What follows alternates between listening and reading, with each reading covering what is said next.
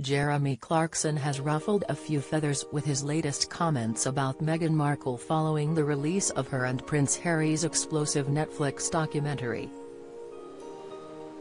Taking to his latest column, the Clarksons farm star defiantly states that he hates the Duchess of Sussex on a level that leaves him unable to sleep at night.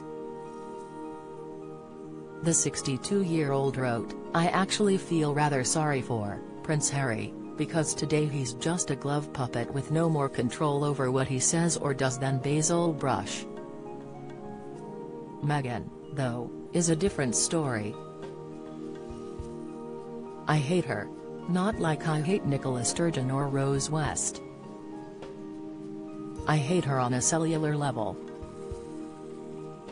At night, I'm unable to sleep as I lie there, grinding my teeth and dreaming of the day when she is made to parade naked through the streets of every town in Britain while the crowds chant, 'Shame,' and throw lumps of excrement at her," he added in The Sun.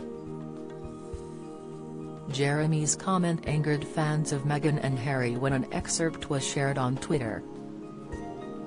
A user named Hannah posted the copy with the caption, "In what world is something so vicious and unhinged allowed to be printed?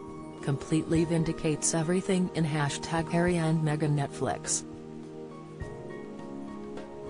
It was then shared by Omid Scobie, who is best known for co-authoring the Harry and Meghan biography, Finding Freedom. He tweeted, "That would be the same Jeremy Clarkson who was at a private Christmas party with Camilla, the Queen consort earlier this week, alongside guests including a Daily Mail editor and Piers Morgan." Jeremy was among stars including Piers, Dame Judi Dench, Strictly's Claudia Winkleman and Dame Maggie Smith, who attended a Christmas lunch with the Queen consort on Wednesday. The White Truffle lunch took place at Murano in Mayfair, central London, and was hosted by Ewan Vendors, the former head of royal grocer Fortnum and Mason. It is understood that Camilla attended the do in a private capacity, rather than as part of her official royal business.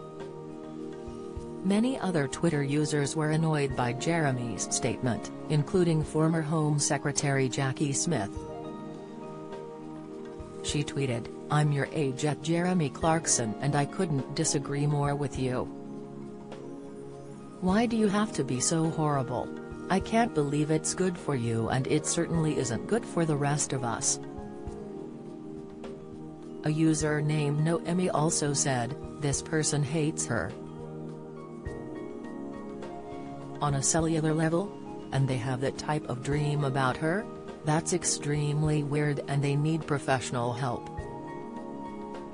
Sick, and Chris quipped, "Imagine admitting to this level of unhinged." Express.co.uk has contacted Jeremy Clarkson's representatives for comment.